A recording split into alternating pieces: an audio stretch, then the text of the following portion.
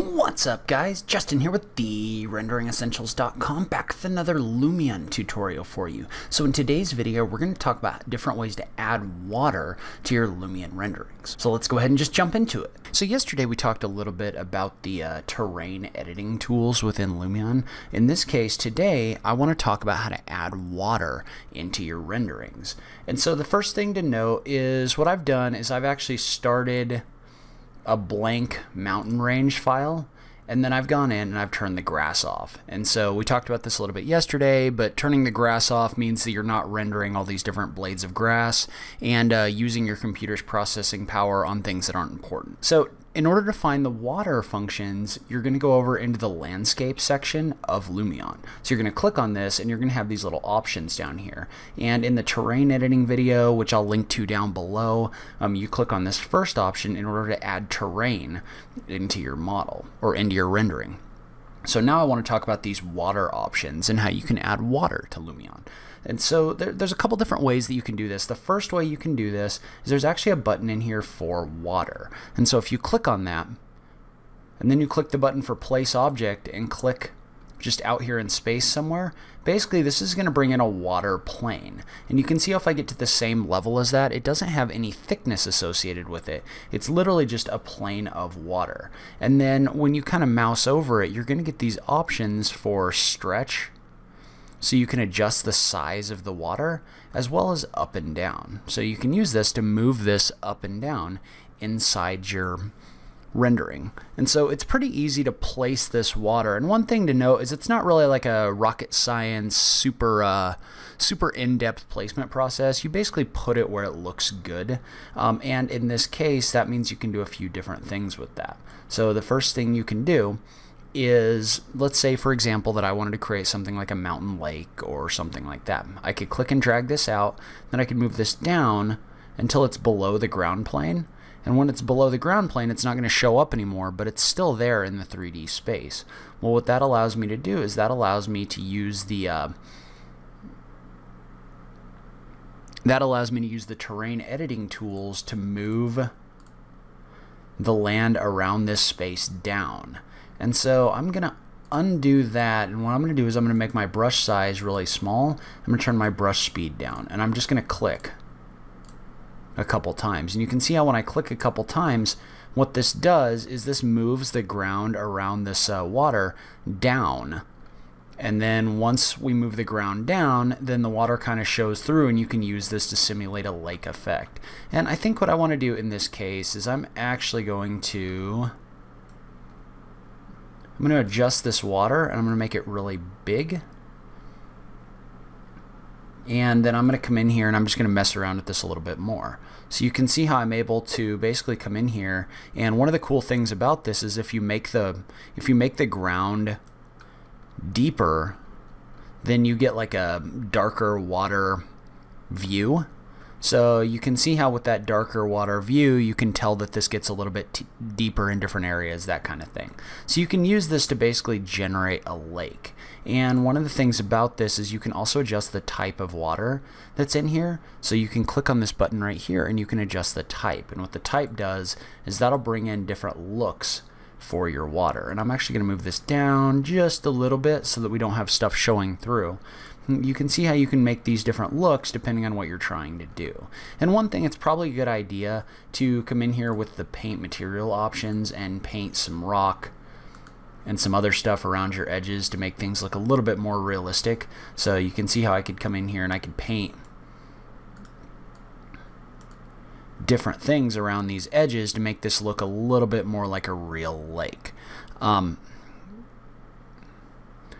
But you can see how these adjustments are really easy to make. And again, there's a bunch of different kinds. So there's ice, so you can make this look like it's actually ice. And then you can make the and then you can come in here and you can adjust the overall landscape as well. So if you wanted this to be kind of snowy, you could make lakes that way. You can do a lot of different things using these presets and using these functions. So let's go back. This will work for right now. So and then one of the other things you can do is you can also, let's bring in an example object. So I'm going to go into my objects section and I'm just going to click in here and we'll bring in, Let's go ahead and just bring in the Farnsworth house model that gets brought in along with this. It's not going to be perfect, but we can go ahead and use it for this example. So what you can do in a lot of cases, and what would be ideal in this model, what I would really like is for this to be moved down a little bit, but that's okay. Because what you could do is, let's say you have something like a pool, for example, and you wanted to bring in, we'll go ahead and we'll use the mountain preset. So let's say you wanted to have a pool right here. Well, what you could do is you could bring in this plane and you could set it to the same size as whatever your pool would be. And I realize this isn't really set up to be a pool right now, but what you would do is you would set this at the height of the top of the pool, and that would kind of show through, and that would allow you to simulate the pool space using just this flat plane. So, and obviously having this this stone going up isn't really helping us with that, but if you wanted to generate a pool look, you could definitely do that using this function as well. That's kind of how you can place planes of water inside your rendering, but now I want to talk a little bit about the ocean function. And one of the things I really like about the ocean function is if you wanted to, instead of having to place this water plane in here, you could actually just turn on the ocean. And so the way the ocean works is you can click right here, and you'll notice when you first open this up, there's nothing here. So there's no ocean or anything like that. Well, you can click this button for ocean on and off. When you click the button for ocean on and off, that's going to bring in water everywhere inside your rendering. So basically every tile on this map has water below it. And so what I like about this is, first of all, this is fully editable. So you can adjust how intense the waves are out here. You can make this look really smooth, really rough. You can also adjust kind of the way that light is affected coming off of this. And then the other thing you can do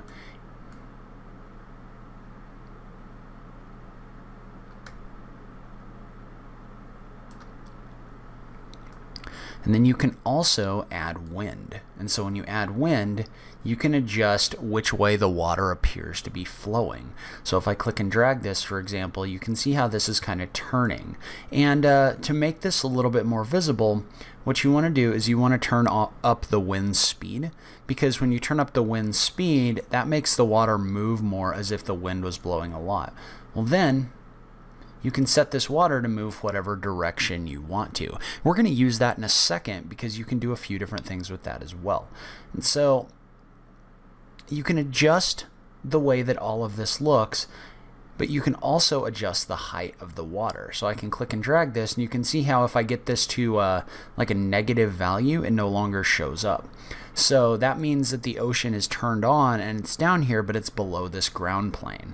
And if you remember, you can hold the shift key and click and drag in order to do a fine adjustment. So you can use this to put this just below your ground plane.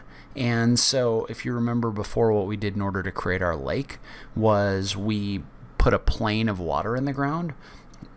Well, this is going to function the same way. So if I was to come in here and let's say I had a larger brush and I was to lower the ground, that ocean is actually in the ground. And I don't know why I have a water plane here. Let's go ahead and get rid of that. So you can see how as I move this down, this means the ocean is down below this point. So you can basically make lakes however and wherever you want to. So I could just keep moving this across here to make a bigger lake, and it's really easy to do that. And so I kind of like the way the foam shows up in here. It's probably a little bit realistic, so you might want to maybe bring that down a little bit. Bring your wind speed down as well. So that's an easy way to create a mountain lake or any kind of lake using the ocean function. So the other thing you could do with this if you wanted to is you could also use it to create a river. If you remember, this water is sitting right below the ground plane. Well, if I was to come in here and I was to lower this along a long stretch like this, we can actually use that wind speed to make the water move the way that we want it to move. So right now in the ocean settings, everything's kind of set kind of light. Well, if you wanted to simulate the movement of a river, you could turn your wind speed up, and you can see how when you turn your wind speed up, this gives more of a like flowing water look to it. Well, then you could adjust your wind direction in the direction that you want your river to flow. And this is a really good way to kind of simulate the flow of a river inside your model. So and you could come in here and you could add objects, like let's say you wanted to add some random rocks or something like that. We could just come into our add objects, we could find rocks, and we could start adding those in our river. And one thing we could do if we really wanted to is we could actually use the mass placement tool in order to kind of randomly place those inside our river. And so we could adjust the number of items, we could randomize the direction, randomize the spacing, and even if we wanted to, we could add a couple different objects in that row to kind of randomize it up. So we could make everything look a little bit more like it's kind of random rocks sitting in the middle of a river. So, and you can adjust the number of items just by using this slider. And then you could click the checkbox. You could also come in here and you could adjust the height of these. So if you wanted to move them up and down so they're actually in the water, giving you a little bit more of a random look, you could do that as well. And then the final thing I want to talk about is you can also apply materials to be water. So let's go back to our Farnsworth house model. It's not the ideal example, but it'll do for right now. And what I'm going to do is I'm going to delete out the water plane that I added to this face. I'm just going to go back into my landscape. I'm going to click on water, and I'm going to click delete object and click on this point. That'll delete this water out. And I wish this was set up a little bit differently, but it'll work for what we're trying to do here. So what you can do is you can go into the paint materials section, which we'll talk a little bit more about in another video, but you can actually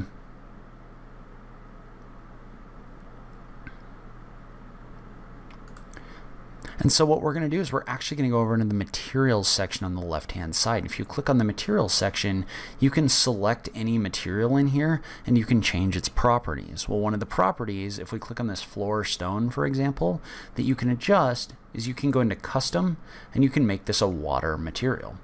And so when you make this a water material, basically it's going to make it so that anywhere where that stone tile object is, it's going to make that look like water. And you can adjust the scale of the waves to make it look like different things. So in this case, I'm kind of moving it down.